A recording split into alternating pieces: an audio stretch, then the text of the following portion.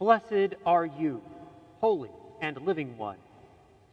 You come to your people and you set them free.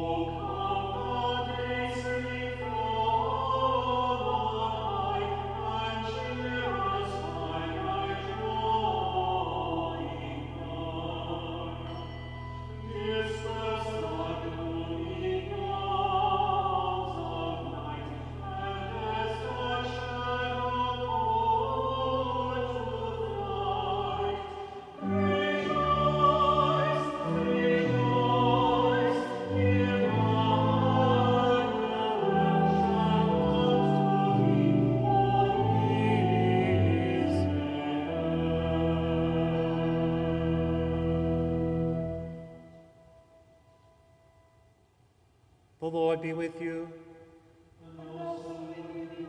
Let us pray. Stir up your power, O Lord, and with great might come among us. And because we are sorely hindered by our sins, let your bountiful grace and mercy speedily help and deliver us. Through Jesus Christ our Lord, to whom with you and the Holy Spirit be honor and glory, now and forever. Amen.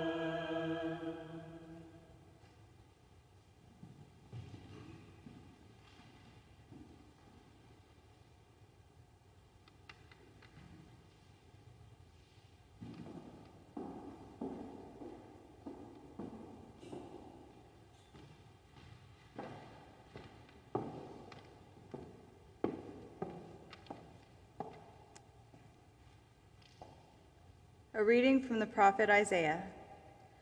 The Spirit of the Lord God is upon me, because the Lord has anointed me.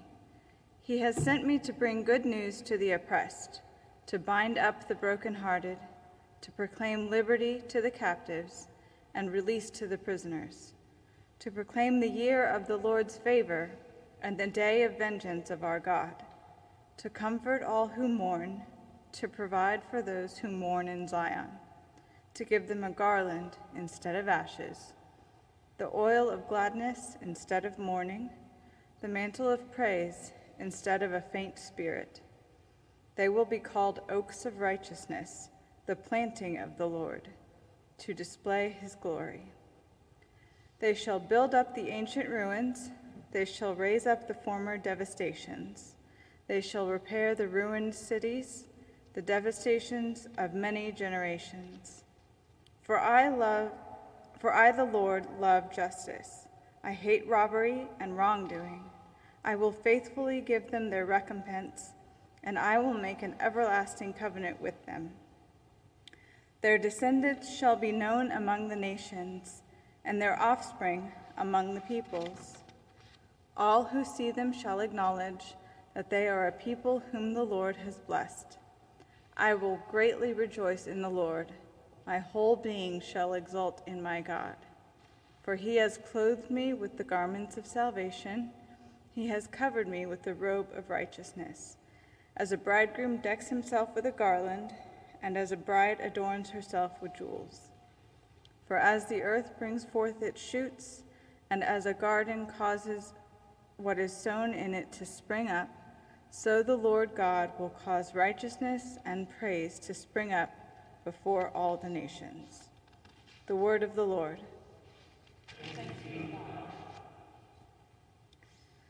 The response to the reading is Canticle 15. We will read the canticle in unison. My soul proclaims the greatness of the Lord. My spirit rejoices in God my Savior, for he has looked with favor on his lowly servant. From this day, all generations will call me blessed. The Almighty has done great things for me, and holy is his name. He has mercy on those who fear him in every generation. He has shown the strength of his arm. He has scattered the proud in their conceit. He has cast down the mighty from their thrones and has lifted up the lowly. He has filled the hungry with good things, and the rich he has sent away empty. He has come to the help of his servant Israel. for he has remembered his promise of mercy, the promise he made to our fathers, to Abraham and his children forever.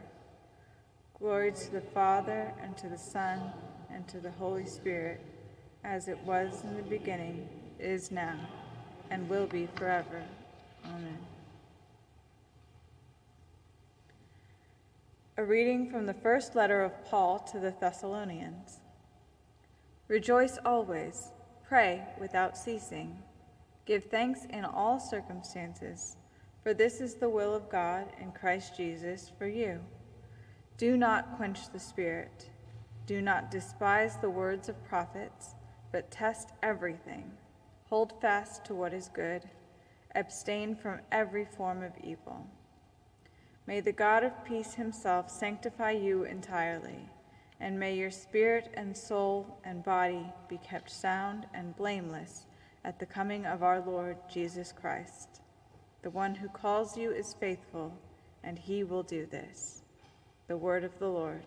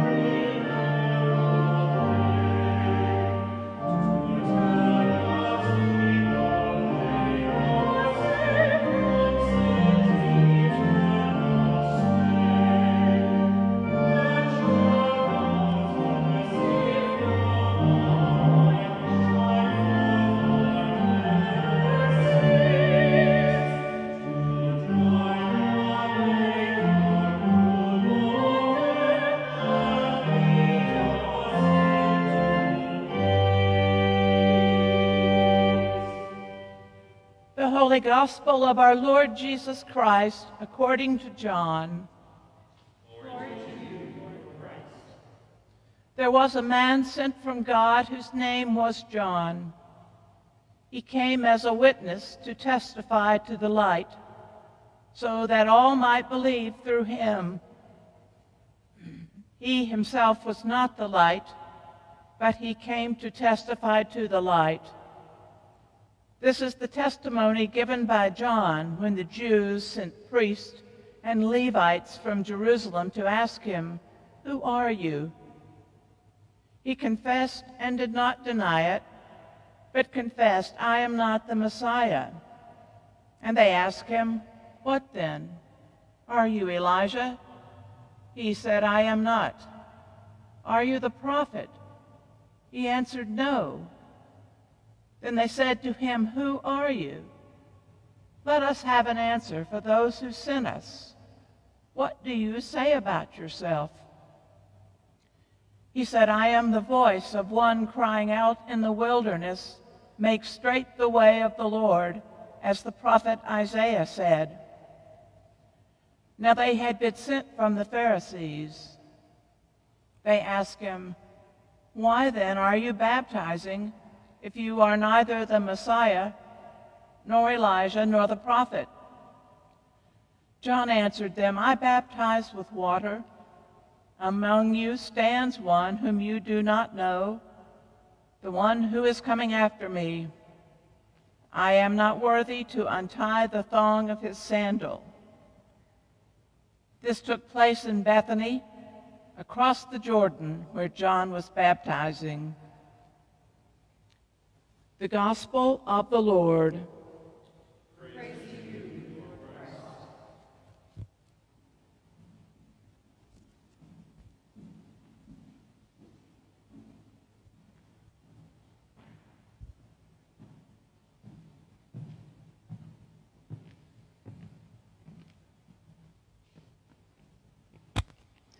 In the name of the one God, Father, Son, and Holy Spirit.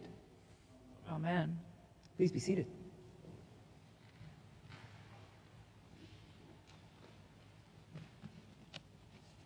The little house in the hill country is filled with a joyful song.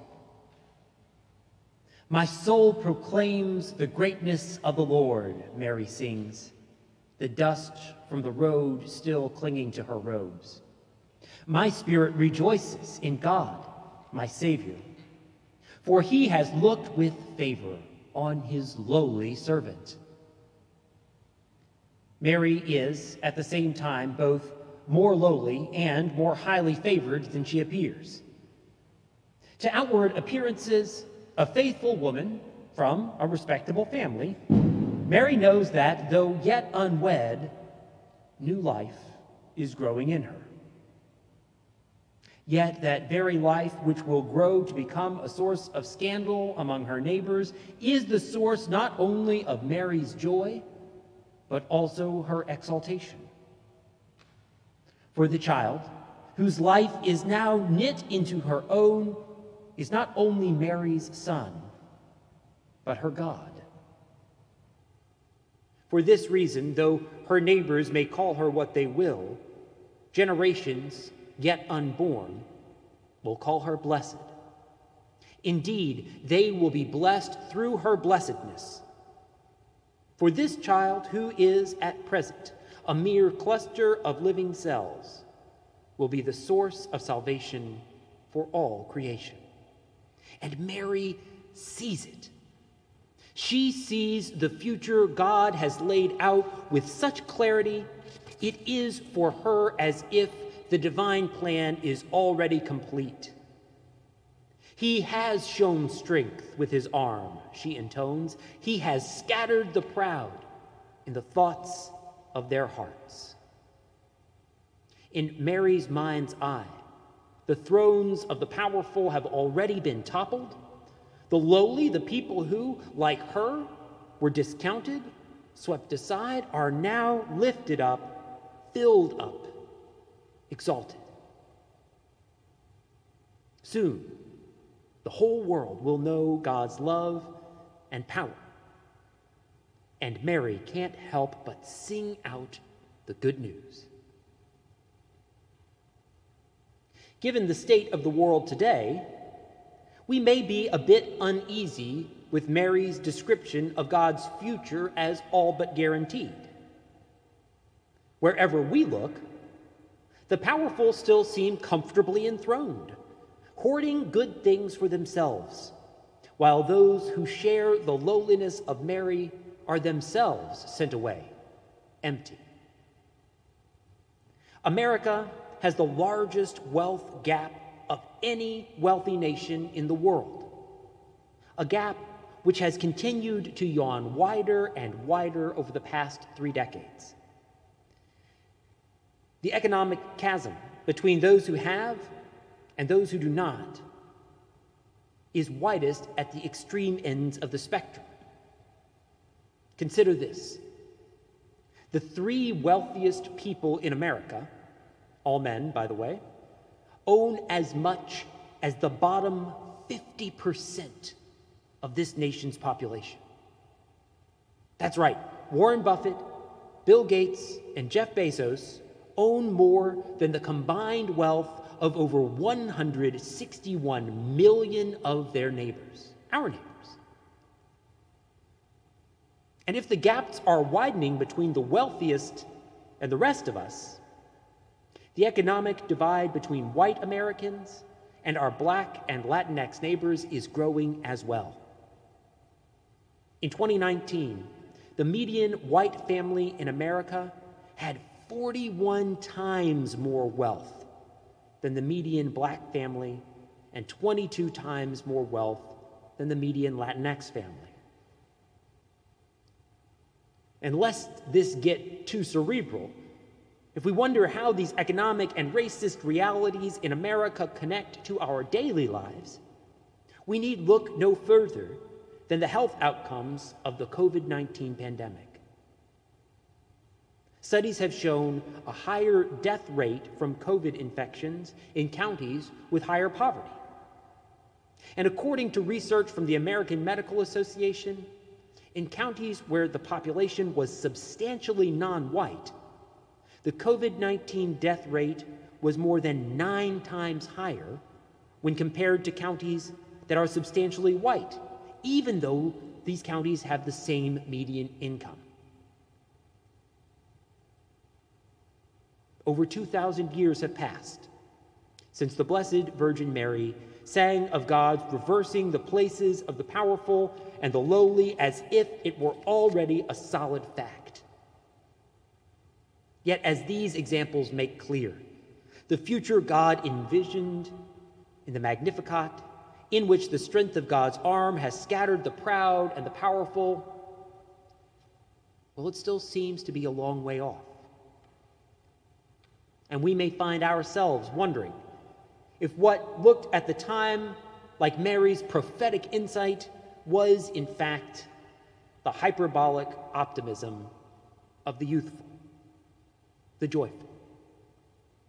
After all, we could understand how Mary might believe if God had looked favorably upon her, surely the rest of those who shared her place in the world would also be lifted by God's power, called happy, fortunate, blessed.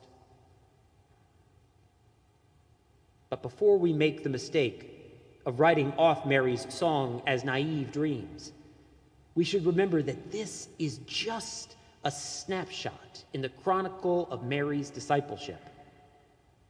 True, we always remember Mary at this time of year, waiting alongside her as we prepare to celebrate Jesus' birth. But this song and this season are merely the beginning of Mary's journey of discipleship.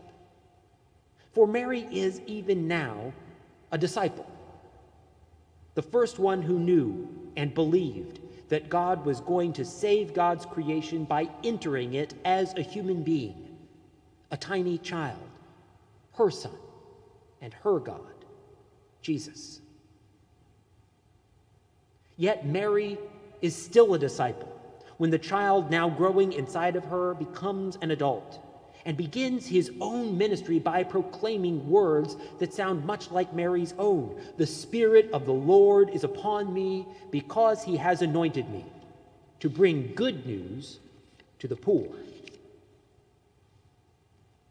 And Mary watches and learns and ponders in her heart as Jesus sets about making this scripture fulfilled by lifting up those whom he meets and blessing them with God's power and presence. Mary's discipleship continues when she walks to the foot of the cross on which her son hangs and dies after defying the powerful authorities of both the temple and praetorium. And though death seems to have silenced the source of Mary's song, nevertheless, the theme of God's triumph swells again, breaking forth in the thunderous power of the resurrection, reversing death and lifting up the Lord of life from the tomb. And it is Mary. Mary who followed her son and her Lord from the moment he was conceived through to the other side of the grave.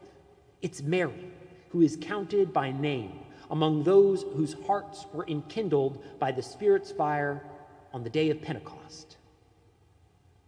And it was there, as a disciple, as a member of that community, given life through the death and resurrection of her son, that Mary and her fellow Christians begin to live out the life of which she sang all those years before.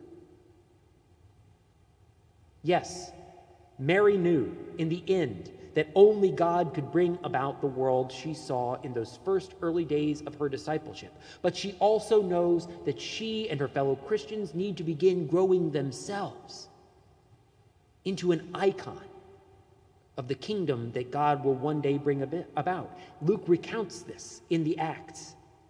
At the end of the story of the day of Pentecost, he writes, "All who believed were together and had all things in common.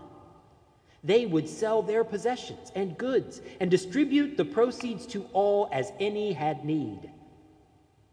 Day by day, they spent much time together in the temple. They broke bread at home and ate their food with glad and generous hearts, praising God and having the goodwill of all the people. And day by day, the Lord added to their number those who were being saved."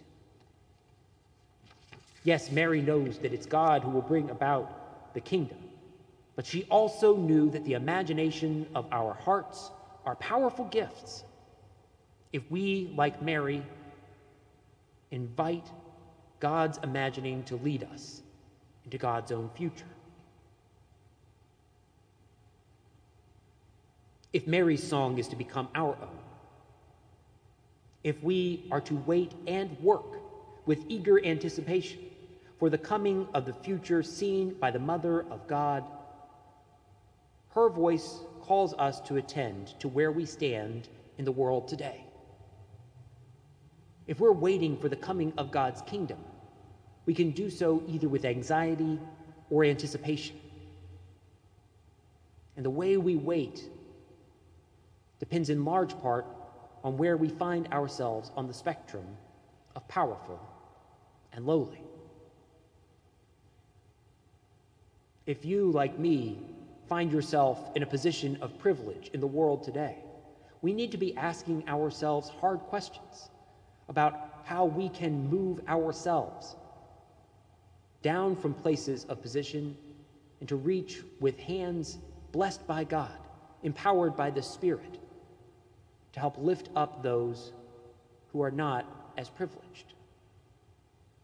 How can we use our positions of power to give voice to the voiceless, so that those who sing Mary's song today can be heard, even in the halls of the powerful?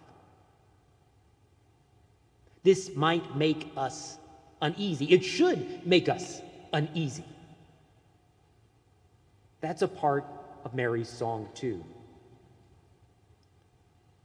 There's an artist on Instagram who goes by the handle Scott the Painter, and he published an icon of the Blessed Virgin Mary with the usual halo, but her head held in her hands and a grimace on her face. And he captions the image this way: "There was a moment when the presence of God was felt as uneasy morning sickness. Don't be surprised if your current unease is that exact same avenue of presence. There may have been a period in Mary's journey when she too went through this same uneasy trimester. I can imagine the moment it hit, ending the spiritual high of angelic announcement and welcoming her into the uneasy, queasy feeling of actually having to go through the physical details of this divine calling. That's the rub of all divine proclamations, isn't it? The announcement that you are going to grow." I think that Scott the Painter's words speak to our present predicament. New life is taking hold. The thrones of the powerful will be toppled, and those who are lowly will be lifted up. That new life is growing in us and in this world, even if we haven't yet felt the flutter of its quickening. But we can pray for the Spirit to come, and we can move our feet and let the imagination of our hearts carry us forward as we work to help bring about the future that only God will complete. And so when we pray in the collect today for God to stir up his power among us, to come among us in great might because we are sorely hindered by our sins, we know that God has the power to answer that prayer. And though God's answer might make us uneasy, and though relinquishing our own power and privilege may be difficult, if we are to sing Mary's song with her, that's an uneasiness we'll need to let grow inside us. Amen.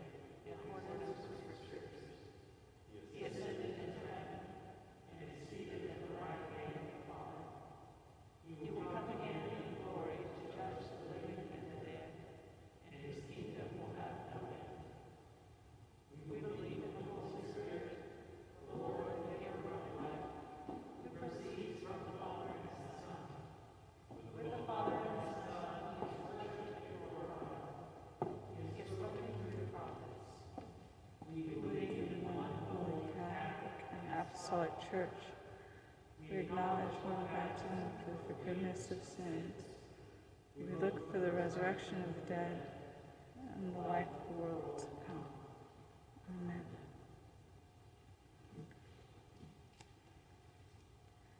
God of the nations, the promise of justice inspires oppressed people in their struggle for freedom.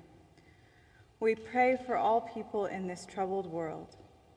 Rescue those suffering the tyranny of political, religious, and cultural purity and the fear of endless warfare. Give courage to those who work for peace. Hear our prayer. Come, Lord Jesus. Lord of the Church, empower us to be heralds of your peace and justice. We pray for Presiding Bishop Michael, Bishop Terry, and the clergy and people of Christ Church Cathedral. Hear our prayer. Come, Lord Jesus. God of our lives, we need your presence to still the worries and doubts that distract us. We ask guidance for our leaders, President Trump, President-elect Biden, Governors Beshear and Holcomb, our mayors, and our city's councils.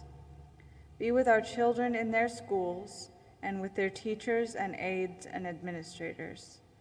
Be with the people who protect our community, for police, for firefighters, EMS personnel and doctors, nurses, aides, and laboratory technicians. Hear our prayer. Come, Lord Jesus. Generous God, you give all that is needed for us to grow into the fullness of life. Assist us to hold firm to what is lasting and to give up what is of but passing worth. We give thanks for the birthdays of Jim Wilkerson and Len Shungren. We offer our personal thanksgivings silently or aloud.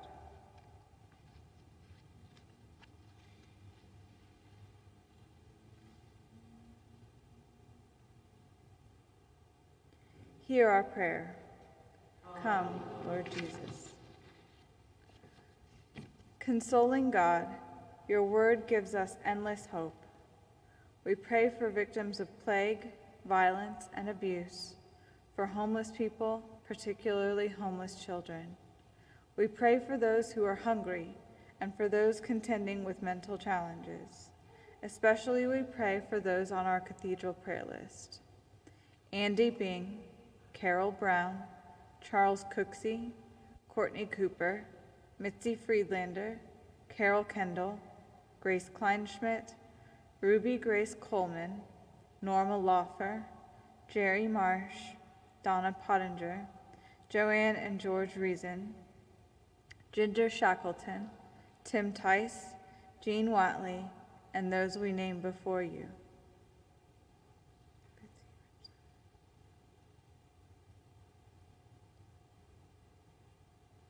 We pray for those who have died, especially Dennis White, and for those who mourn, his wife, Carolyn, and all of the White family, and for those known to God alone. Hear our prayer. Come, Lord Jesus. Jesus. Hear our prayers, Lord Jesus. In the unity of the Holy Spirit, you are the way to our Father, one God, now and forever.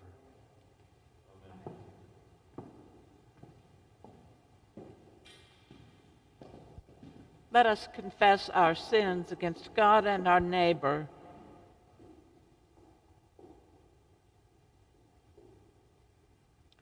Most merciful God, we confess that we have sinned against you in word and deed, by what we have done and by what we have left undone. We have not loved you with our whole heart. We have not loved our neighbors as ourselves. We are truly sorry, and we humbly repent. For the sake of your Son, Jesus Christ, have mercy on us and forgive us, that we may delight in your will and walk in your ways to the glory of your name. Amen. Amen. Almighty God, have mercy on you. Forgive you all your sins through our Lord Jesus Christ. Strengthen you in all goodness, and by the power of the Holy Spirit keep you in eternal life. Amen. The peace of the Lord be always with you. And also with you.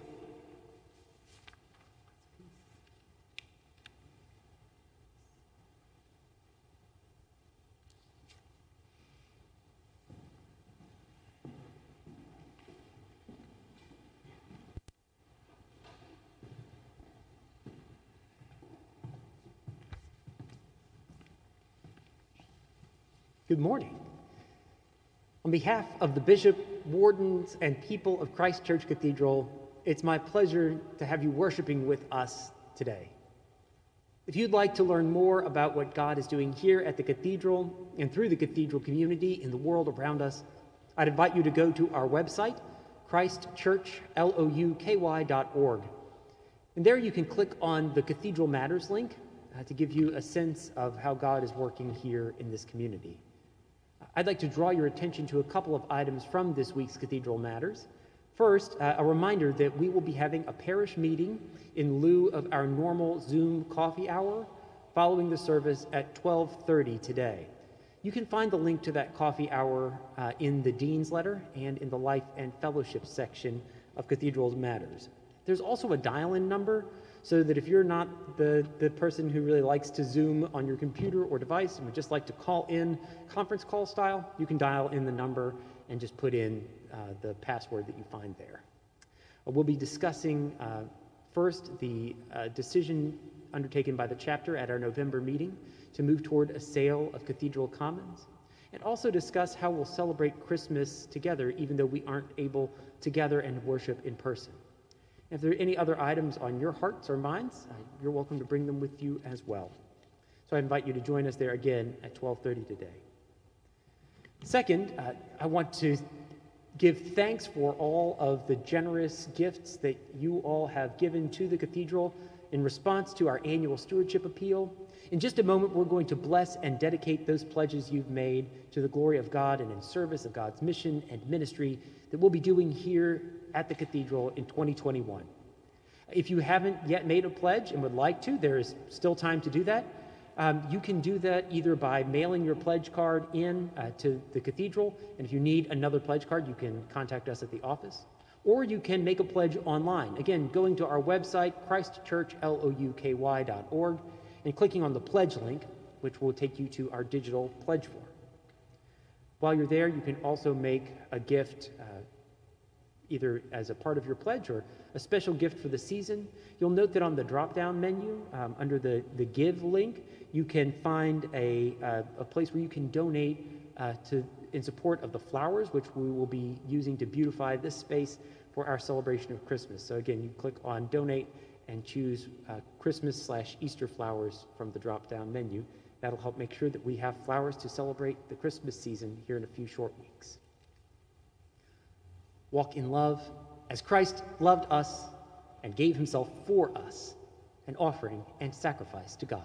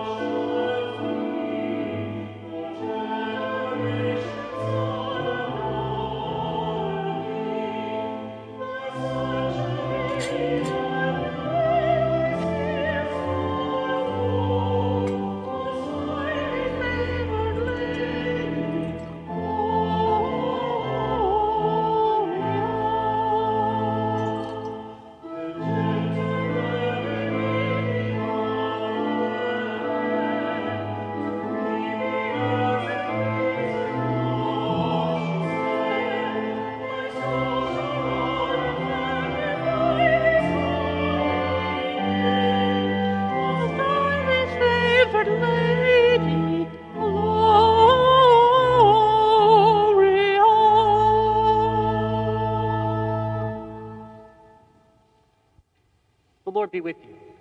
And also with you. Let us pray. Gracious and loving God, giver of all that is good and true and beautiful and life-giving, these cards represent our sweat, they represent our lives, they represent our dreams.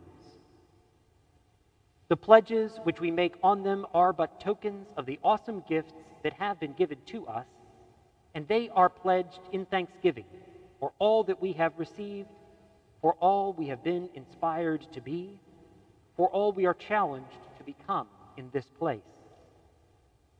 May they be the first fruits of all we have and not what we have left over, so that we may live out as best as possible how you give to us. May we see them as our offering to you, sacred, holy, yet earthy, filled with possibilities. May we hold this image in our hearts and our minds, so that as we watch our offerings each week come to your table, we can see our very selves being part of this offering. It is us on the table, living sacrifice to you. Amen.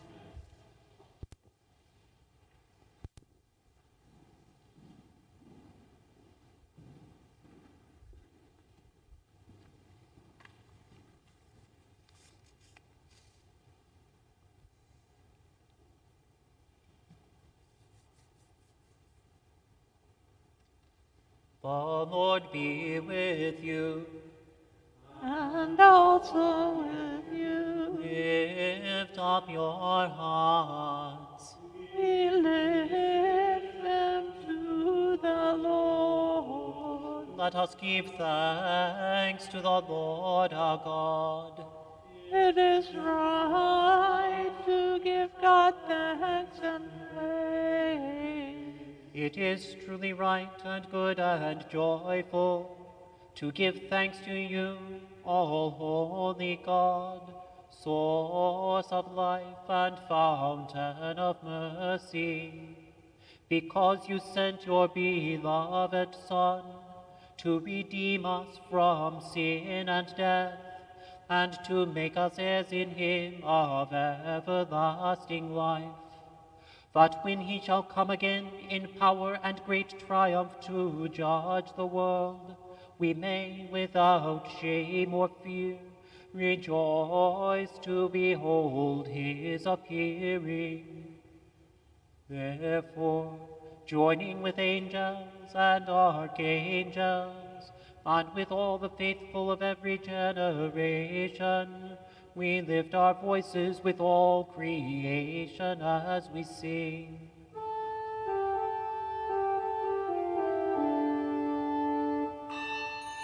Holy, holy, holy, Lord God of power and might. Heaven and earth are full of your glory. Hosanna in the highest. Blessed is he who comes in the name of the Lord. Hosanna in the highest.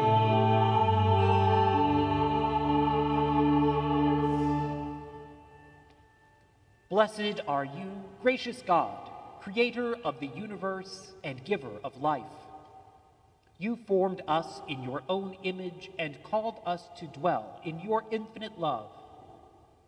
You gave the world into our care, that we might be your faithful stewards and show forth your bountiful grace. But we failed to honor your image in one another and in ourselves. We would not see your goodness in the world around us. And so we violated your creation, abused one another, and rejected your love. Yet you never ceased to care for us and prepared the way of salvation for all people. Through Abraham and Sarah, you called us into covenant with you. You delivered us from slavery, sustained us in the wilderness, and raised up prophets to renew your promise of salvation. Then, in the fullness of time, you sent your eternal word, made mortal flesh in Jesus. Born into the human family and dwelling among us, he revealed your glory. Giving himself freely to death on the cross, he triumphed over evil, opening the way of freedom and life. On the night before he died for us, our Savior Jesus Christ took bread, and when he had given thanks to you, he broke it and gave it to his friends and said, "Take, eat.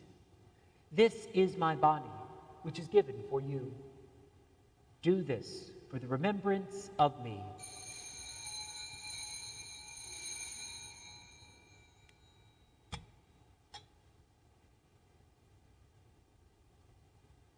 As supper was ending, Jesus took the cup of wine, and when he had given thanks, he gave it to them and said, "Drink this, all of you. This is my blood of the new covenant, which is poured out for you and for all, for the forgiveness of sins. Whenever you drink it, do this for the remembrance of me."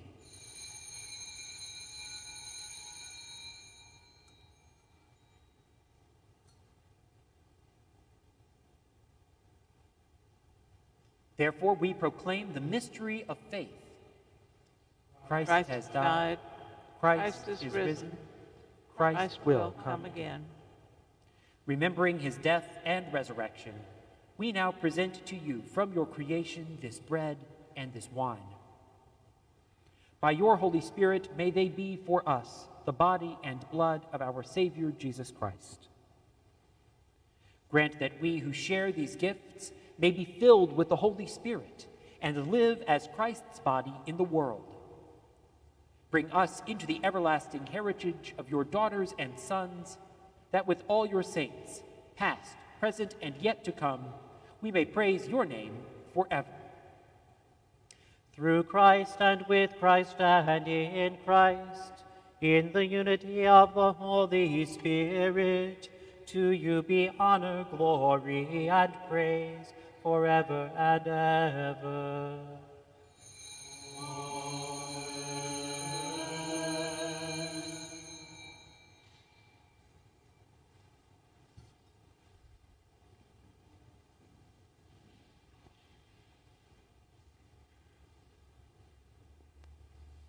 As our Savior Christ has taught us, we now pray, Our Father in heaven, hallowed be your name. Your kingdom come, your will be done, on earth as in heaven. Give us today our daily bread. Forgive us our sins, as we forgive those who sin against us. Save us from the time of trial, and deliver us from evil. For the kingdom, the power, and the glory are yours, now and forever. Amen.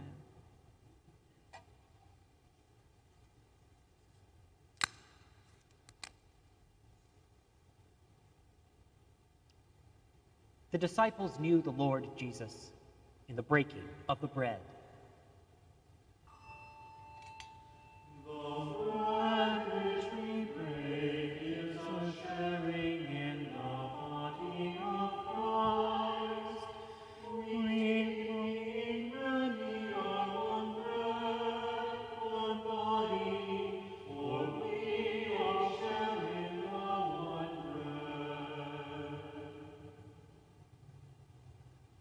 The gifts of God for the people of God.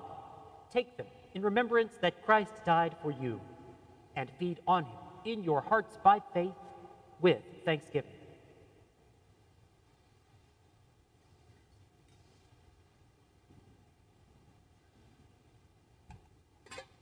I invite you to join with me in an act of spiritual communion. You can find the prayer in your service bulletin or in the video description. Let us pray. Jesus, my Savior, I ask you to come into my heart and fill me with your love. Although many cannot physically join with others to celebrate the Eucharist today, I desire to offer my thanksgivings and prayers in union with all who worship you, wherever they may be. And although many cannot receive you now sacramentally, in the bread and wine of Holy Communion, still I desire to receive your body and blood spiritually and feed on your love, that I may be united with you and with all your people in one communion and fellowship, your mystical body, the Church, now and evermore. Amen. Amen.